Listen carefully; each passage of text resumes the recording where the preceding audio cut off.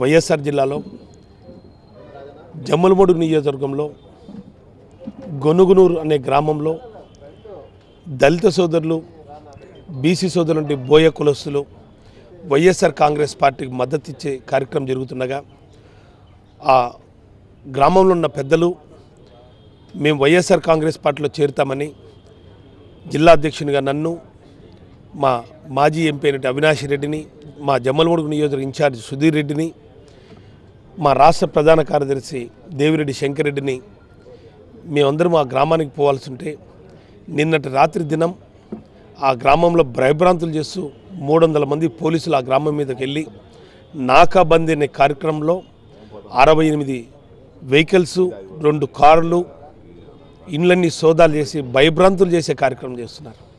నిజంగా ఆదినారెడ్డి ఒక నియంత పరిపాలన కొనసాగిస్తున్నాడు. జమ్మలమడుగు నియోజకవర్గంలో ఒక మంత్రిగా ఉంటూ తన ప్రాబల్యం ఎక్కడ దెబ్బతింటుందని చెప్పేసి కార్యక్రమం చేస్తున్నాడు.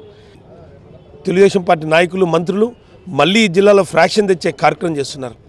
మన 4 నెలల కిందట ఇదే తెలుగుదేశం పార్టీ నాయకులు పులివెందుల్లో పూలంగల కాడ సవాలని చెప్పి పూలంగల కాడ ముందుగానే పథకం ప్రకారమే సోడా బాటిళ్ళు రాళ్ళు వేసుకొని వైఎస్ఆర్ కాంగ్రెస్ పార్టీ కార్యకర్తల మీద దాడులు చేసే కార్యక్రమం చేయడం జరిగింది.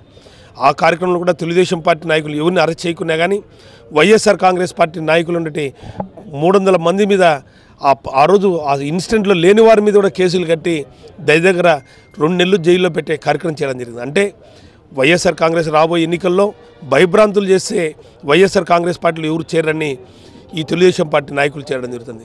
గడిచిన 15 సంవత్సరాలుగా జమ్మలమడుగు నియోజకవర్గంలో ఆదినారెడ్డి తన ప్రాంతమైనటువంటి గొనుగునూరు అయితేమి, దేవుగూడ అయితేమి, సుమంచిపల్లి అయితేమి భయభ్రాంతులు చేసుకుంటూ రిగ్గింగ్లు చేసుకుంటే కార్యక్రమం చేస్తున్నారు. కానీ ఈరోజు ప్రజలు తిరగబడి స్వచ్ఛందంగా ఈరోజు వైఎస్ఆర్ కాంగ్రెస్ పార్టీలో చేరేదానికి ప్రయత్నం వస్తుంటే వాళ్ళందరినీ అడ్డుకుంటే కార్యక్రమం, వాళ్ళని భయభ్రాంతులు చేసే కార్యక్రమం చేస్తున్నాడు. నిజంగా ఈరోజు ఆదినాటి పతనం కోరుకుండే టైం దాసన్నమైంది. ప్రజలు సహించరు. రాష్ట్ర వ్యాప్తంగా చూస్తున్నారు మీ నియంత పరిపాలన, మీ ఎత్తుగడలని ఖచ్చితంగా ప్రజలు తిప్పి కొడతారు. ఈ ప్రజాస్వామ్యంలో ఉన్నాం. ఖచ్చితంగా ఈరోజు కాకపోయినా రేపైనా కానీ మన్నాడైనా కానీ ఒక వారంలో మేము ఆ గ్రామాన్ని పర్యటిస్తాం. ఖచ్చితంగా ఆ గ్రామంలో మాకు మద్దతు ఇచ్చే వాళ్ళకి మేము అండగా ఉంటాం.